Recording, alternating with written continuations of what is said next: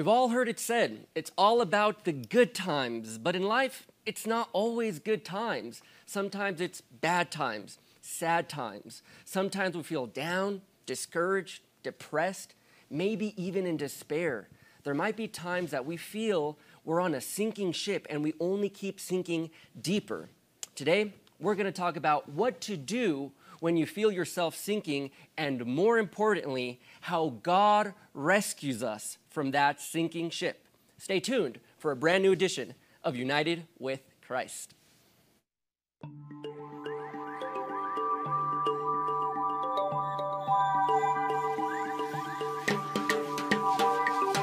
United with Christ. Meet local churches with open doors, serving throughout the Border Valley community and sharing the truth and hope of God's love and salvation. A presentation of Life Christian Broadcasting Television. And now, United with Christ.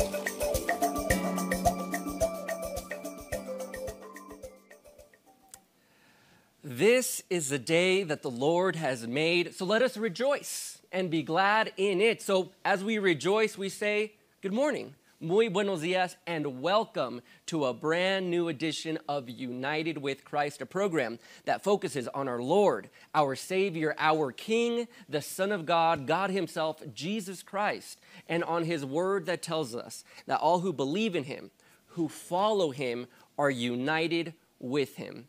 My name is Robert Dominguez, and I have the blessing of being a local pastor here in the great city of El Paso, Texas. But as well, I have the continued blessing of being able to share God's word with every single one of you. God's word that strengthens, encourages, comforts, and edifies us. So if we're going to talk about God's word, well, we need God's help.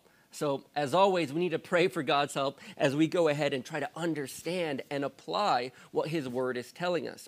But before we start into prayer, we'd like to remind every single one of you, this station isn't just a station that shares God's Word with you, but it's a station that cares about you and wants to pray with you and for you. So right now, there are people waiting here at this station to pray with you. And remember, God's word says that we have not because we ask not. So let's ask, and let's ask in faith. So you could call right now. The number is 915-532-8518. And if you call, you'll have some of the loveliest, kindest people there are who are ready and grateful and joyful to pray with you and for you. So that being said, let's go ahead and pray together that God guide us in His message for us today. So Father, we thank you for a new day, a new moment, an opportunity where we can not just be before you, but that we could receive your word, Father, your word that helps us grow and that encourages during all the times and seasons that we find ourselves in life. Father, we need your understanding and your guidance right now, Father. I ask for every single person watching, listening, that you give us enlightenment, Father, not just so that we understand, but that your word can be a seed that flourishes and bears fruit, and that we can apply your word, be transformed by your word, so that we could glorify you all of our days. So, Father, we give this moment to you. We give this program to you. Lord, I ask that you bless every single person watching right now. We thank you for how good you are. We thank you for your love. We thank you, Jesus Christ. It's in your name we pray. And we all said, amen. Now, a little bit over a month ago, I'm sure that you heard some tragic news. About a month ago, there were 5 men who embarked on a great expedition, an adventure, to go and dive in a submarine to see the remains of the great ship liner, the Titanic.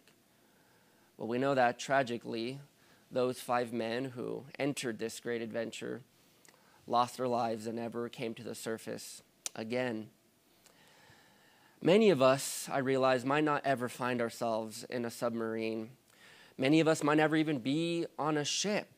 And I started thinking of how grateful I was that I've never been in that type of risk, a place where I could sink to the bottom of the ocean, and how imaginably terrifying that could be.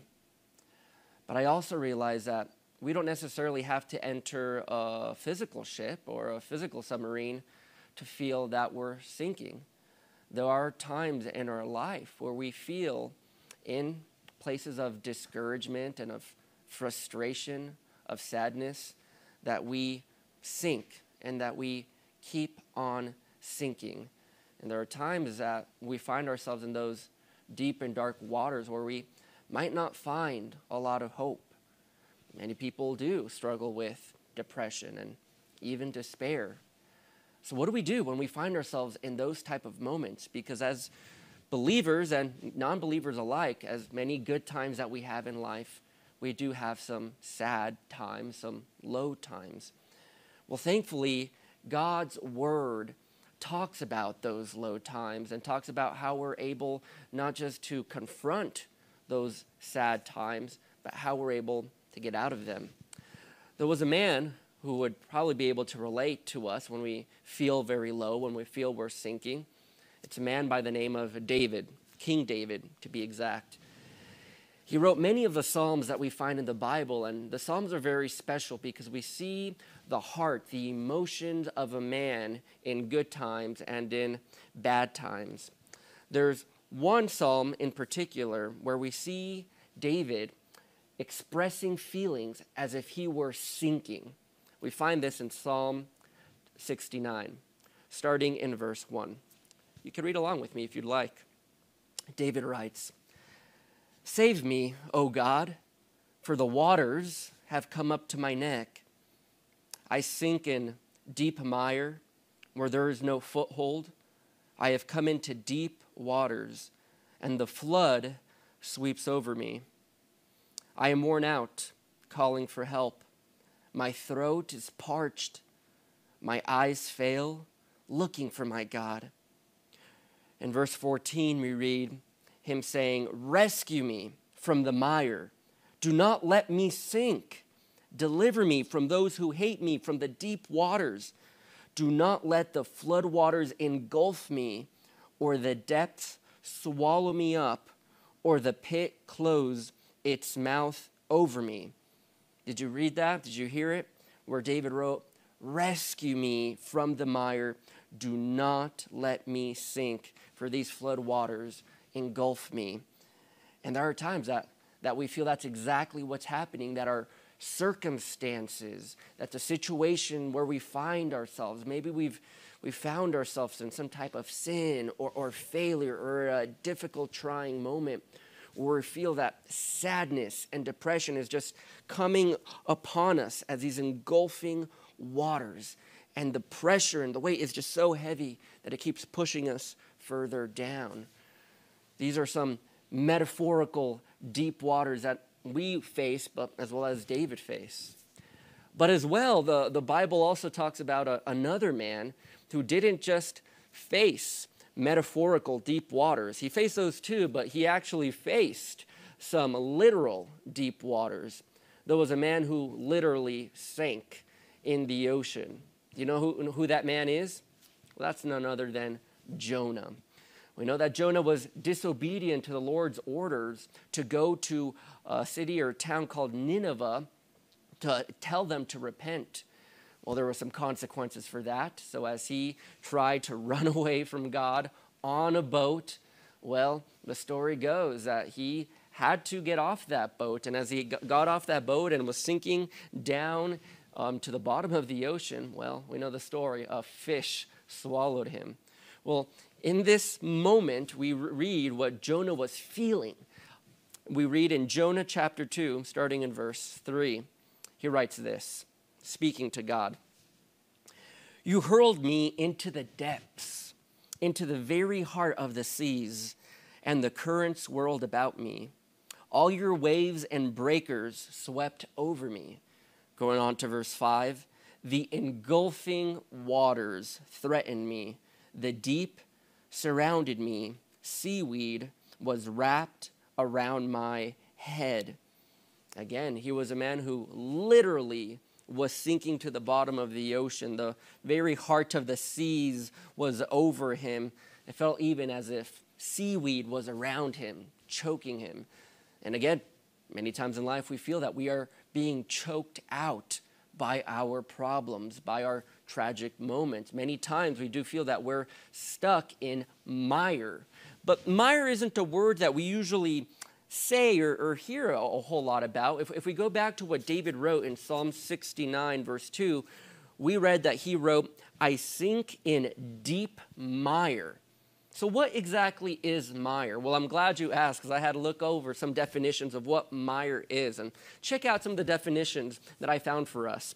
One definition for mire is a stretch of swampy or boggy ground, a swampy or boggy ground. Another definition is heavy, often deep mud or slush. And I don't know about you, maybe as kids, we all liked playing in mud, but sometimes we've literally been stuck in the mud. I remember a time that we were going to a wedding and we had to do a U-turn on the side of the road, but we didn't see that on that side of the road because it was so dark. It was past twilight time. It was deep mud and our car got stuck and we had to get out and trying to push the car out. Well, we couldn't because the mud was up to our knees and it was so hard just to even walk. Have you ever found yourself in some deep mud? Have you ever found yourself in maybe some metaphorical deep mud that as hard as you try to walk forward, you just feel stuck? I know I have. Well, check out another definition of what mire is. Another definition is it's a situation or state of difficulty, distress, or embarrassment from which it is hard to extricate oneself. Interesting. Here we see in that last definition that mire means it's a difficult circumstance which it's hard to remove yourself from, to one that causes you to feel stuck.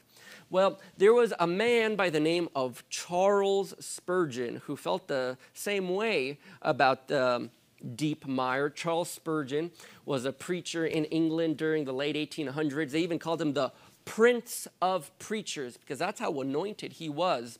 Well, Charles Spurgeon wrote about the different types of deep mire that we might find ourselves in life. He said that one might be the deep mire of unbelief, of not believing in Jesus Christ, so you get stuck in life.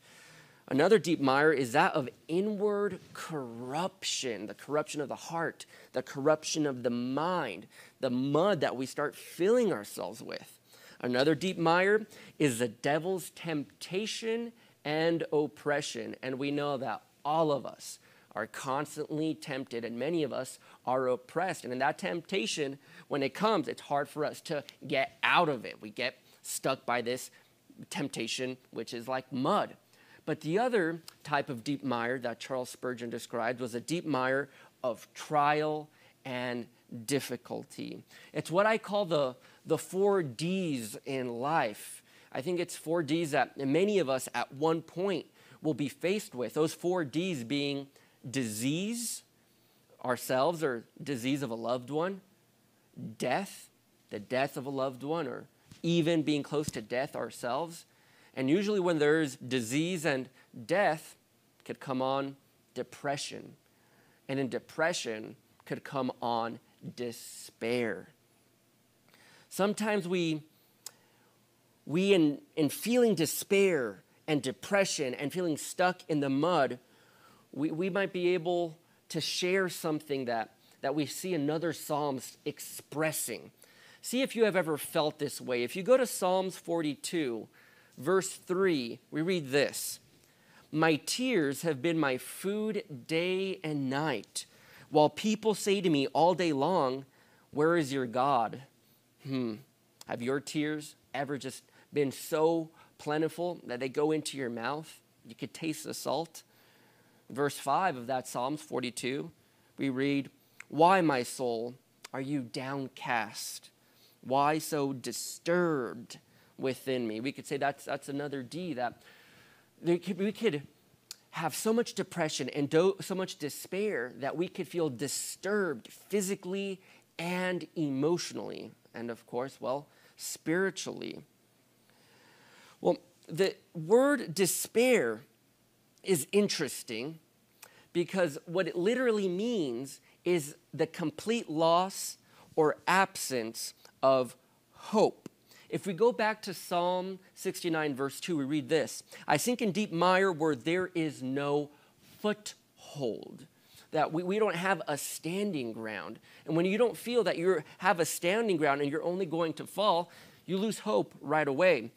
Those of us who have learned to swim, before we really know how to swim well and comfortably, what is the side of the pool that we always usually try to stay on? The shallow end, right? Where we feel a foothold. Because even though we're trying to do the doggy paddle and maybe we lose a paddle or two and we start sinking, we could put our feet on that floor.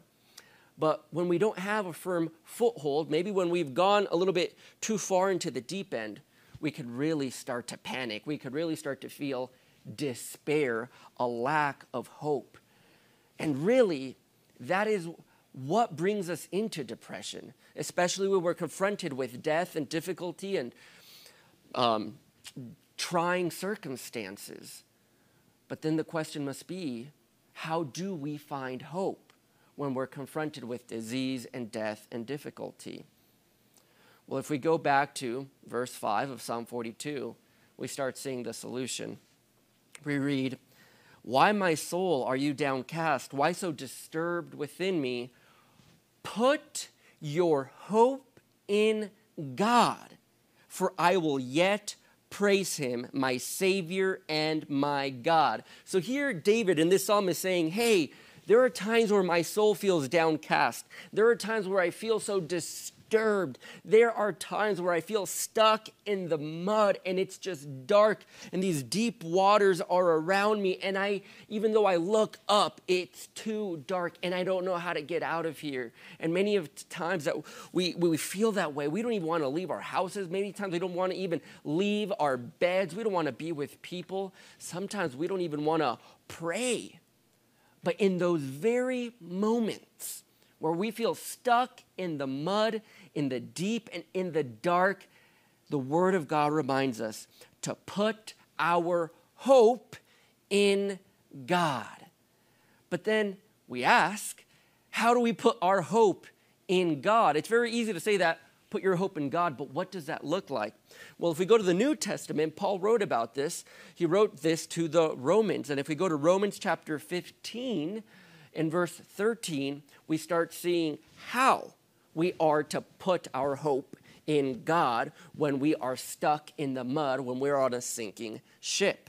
We read this in verse 13 of chapter 15 of Romans. "May the God of hope fill you with all joy and peace as you trust in him." See the connection? If you trust in him, you're going to have joy and peace. You're going to be filled with joy and peace, so that you may overflow with hope by the power of the Holy Spirit. So if we want joy, if we want peace in the darkness and in the mud, if we want to be overflowing with hope, two things. It's through the power of the Holy Spirit, and we know that if we believe in Jesus Christ, the Holy Spirit comes into us, and a fruit of the Spirit is joy and peace. But as well, not only does the Holy Spirit work in us to give us that joy and peace, we also have a responsibility, and that is to trust God. When you are sinking, you must trust him, even though it might be dark around you. When I was learning how to swim, I had to put my trust in my instructor. And sure enough, there was one time where she said, "Hey, we're going to go into the deeper end of the pool." And I was very nervous about that. And sure enough, though I felt a little comfortable and confident, I started sinking because I panicked, because I forgot there wasn't a foothold underneath me. But then I knew that I could reach out. And sure enough, as I reached out, even though I was panicking, I knew if I reached out, she would grab me. And sure enough, she got me out of the water. She took care of me. That is putting our trust in someone, is when we are sinking, is crying out, stretching out, saying, "God, help me. I trust you that you will help me." But to be able to trust God, we need to know what we could trust God in. The promises that God gives us, especially the promises that we need to focus on, to claim to when we feel we are sinking or stuck in the mud. Staying in the book of Romans, if we go back some chapters in chapter 8, we read a promise that we have in God. If you go to Romans chapter 8, we read this in verses 23 and 25. We read, "Not only so, but we ourselves, believers in Christ, who have the first fruits of the Spirit, we grow inwardly as we wait eagerly for adoption to sonship, the redemption of our bodies. For in this hope we were saved. But hope that is seen is no hope at all. Who hopes for what they already have? But if we hope for what we do not yet have, we wait for it patiently." What we're seeing here is that a promise that we have in God is that though our bodies might be faced with disease and decay, destruction, even death, what we have right now, and all of us are slowly decaying day by day, and all of us are groaning inwardly for a day where we will be fully strengthened and energized and made new, what we call the redemption of our bodies, a new body that we're going to receive. And not only a new body, but new circumstances, perfect circumstances, a perfect life in the presence of God. That is what we put our hope in. We don't yet have it because we're not living that right now. But when things get so bad, even if death is knocking at our door, even if death is knocking on the door of our loved ones, we know that in God, if they believe in God, there is redemption, there is hope, there is life. My mom, who had lupus for 20 plus years, a woman of faith that I saw decay year and year and year passing, would always tell me, "Hey, though I might not be with you in this life, one day I will be with Jesus Christ for eternity, and you will see me again." That is putting our hope in God. If we stay in Romans chapter 8, a few verses later in verse 28, we read this, "And we know that in all things God works for the good of those who love him, who have been called according to his purpose." That means no matter what situation you find yourself in, then we have another promise. Not just that there is going to be the redemption of bodies one day in the future, a perfect and new life in the future. Even now, everything, God, a perfect God, is working everything out for the good of those who love him. That means that even if we find ourselves in the mud, even if we find ourselves sinking or in the dark, God is working. And many times when we find ourselves in the mud, it's just an opportunity to put our hope again in God, to pray to God. I once heard a pastor say that many times pain is God's megaphone. Many times God is trying to reach out to us in those hard places so that we may cry out to him and reach out to him. So when you find yourself in that mud, put your hope in God by trusting in God that he's going to take you out, that he is working it out, that there is a perfect plan, that there is hope. But there's one last thing that I'd like to tell all of you. We don't just sit around and wait and not do anything. Yes, we put our hope in God, our trust in God, and our trust in the promises of God when we're stuck in the mud. But if we go to Romans chapter 12, verse 12, we read what we are all to do when we feel we're sinking. Be joyful in hope by trusting in God. Be patient in affliction, in a difficult time where you wait it out, waiting on God. And be faithful in prayer. This is what David wrote, going back to Psalm 69. "But I pray to you, Lord, in the time of your favor, in your great love, O God, answer me with sure salvation. Rescue me from the mire. Do not let me sink. Deliver me from those who hate me, from the deep waters. Do not let the flood waters engulf me or the depths swallow me up or the pit close its mouth over me." He knew to pray. That's exactly what Jonah did. We read in Jonah chapter 2, Verse 2, in my distress, I called to the Lord and he answered me. From the deep in the realm of the dead, I called for help and you listened to my cry. To the roots of the mountains, I sank down, the earth beneath me and forever. But you, Lord my God, brought my life up from the pit. So that is what we are to do when we feel that we are sinking, when we are in a pit, when we feel barred. We know to pray to God and put our trust in God. And that's our takeaway for today.